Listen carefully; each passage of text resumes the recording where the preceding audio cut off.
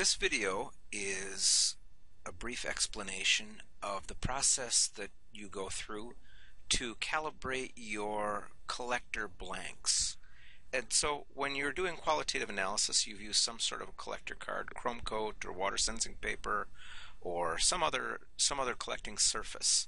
And that surface will have some color and texture to it, and you need to understand what that is so you can subtract it from the tracer residue when you do the image analysis.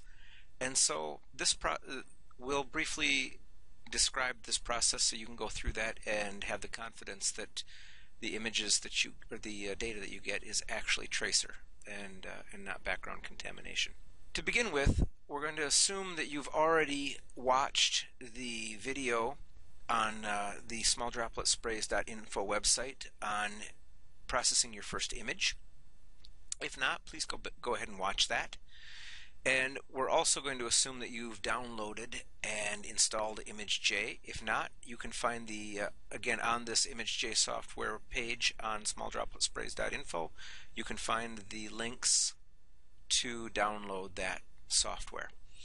The next step is we also assume that you have gone to the sample data page and either downloaded individual folders or the complete set of our sample data so that you have droplet scans to experiment with. And so if you haven't done that, go ahead and do that. So assuming that you've done all those things, we're going to get started. There you see the ImageJ screen. And so in that folder test scans that you've hopefully downloaded, you'll see a folder called Blank Collector. And in this folder, we've already gone through and we have scanned a chrome coat card. Chrome coat, or the new currently available Chroma Lux, are very white, very smooth collector papers. Tend to work very satisfactorily for this type of qualitative analysis because they make very good high contrasting marks with any sort of a colored tracer. So again, but there's always a little bit of color in the background, and you need to know what it is so that we can subtract it. So we're going to go ahead and we're going to open this file. So we'll go into ImageJ, we're going to go to Open, and I happen to have it open to that folder, and we'll open this. We'll minimize that, and we will. Okay, so we've got our blank chromecoat.tiff file open, and we're going to go through and do good diligence here, and we're going to check in our Analyze menu that our scale is correct. And it is. We've already gone through as in the prior video and set the scale. So we're going to go and click OK on that. And we're going to check and make sure that our set measurements is correct, because we do want to analyze this picture as part of our calibration. So we've got the correct boxes entered. You shouldn't need to check this very often, especially if you're not changing these boxes. ImageJ will remember this even when you close it and reopen again. But until you get comfortable with it, it's always good to check. So saves going back and doing it again. Alright, so all of our settings are good.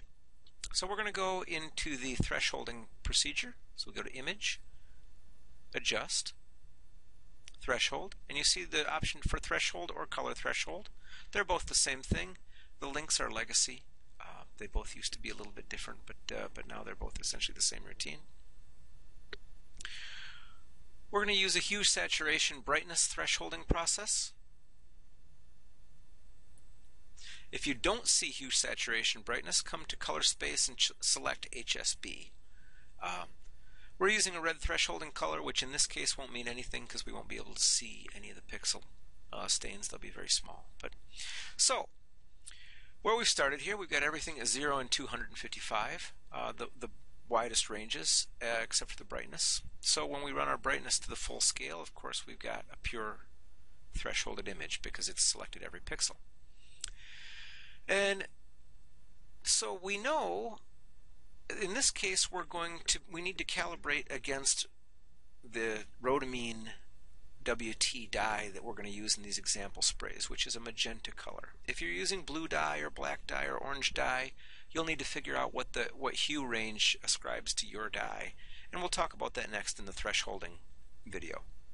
But right now we know that rhodamine WT lives in the range of around 198 to about 240, give or take a little bit. Alright, so now we've got nothing here.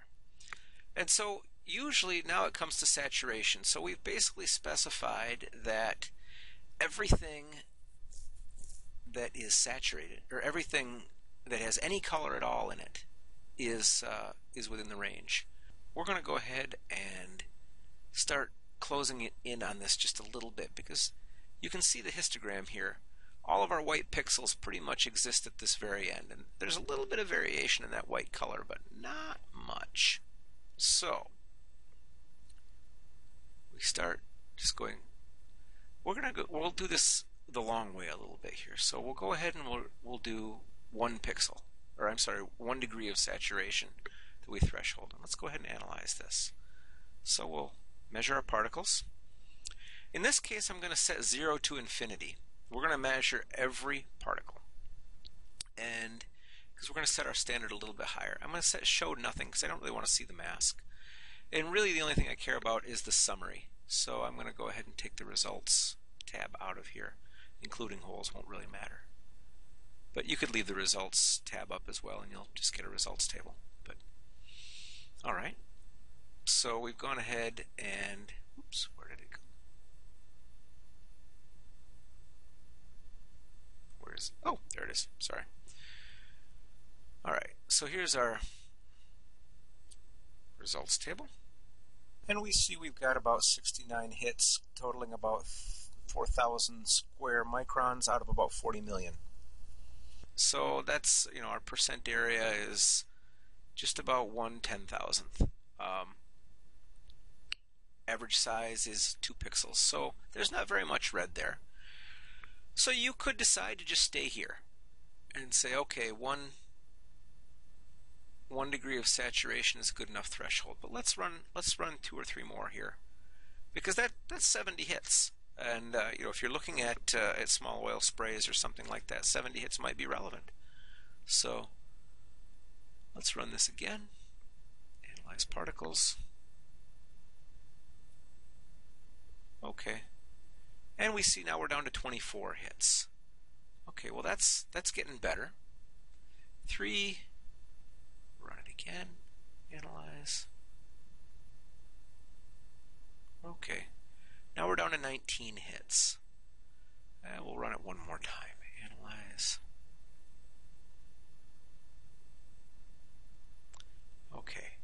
And so we kind of we're starting to get a diminishing return here. Run up to 5. Analyze. 10. See, we get a huge reduction in droplets right away. And we'll go to 6. So the trade-off here is the higher we go in setting our threshold of the pixels that we're not looking at, the more faint stains that we won't pick up. So you look here, we're basically past all the white now. If you can probably barely see it on the video. There's a black threshold line right here that represents where that saturation boundary is. And so we're pretty much outside of the histogram of all these pixels now. And so the difference between a 6 and a 4 is only 7 stains with an average size of only a few pixels. And so these are red dust specks within the probably an errant fiber or something like that. When we go into the thresholding exercise, you'll see there's a big difference between 4 and 6% or 4 and 6 degrees of saturation.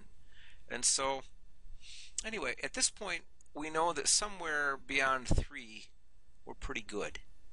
And looking at the histogram up here under hue, most of our contamination is down in the yellows and greens. And so at this point we're pretty well calibrated. So the last thing to do in this routine is to go through and write down our numbers. And that would be the 198 and 240, 6 and 255, realizing that 6 could be a 4, but we'll come back to that in the thresholding. And then brightness of 0 and 255. So those basically wind up being your recipe for subtracting the background from all of your scans in the future. That concludes this video. ImageJ is produced and maintained by the U.S. Government National Institutes of Health, and this video was produced by Application Insight, LLC. Thank you.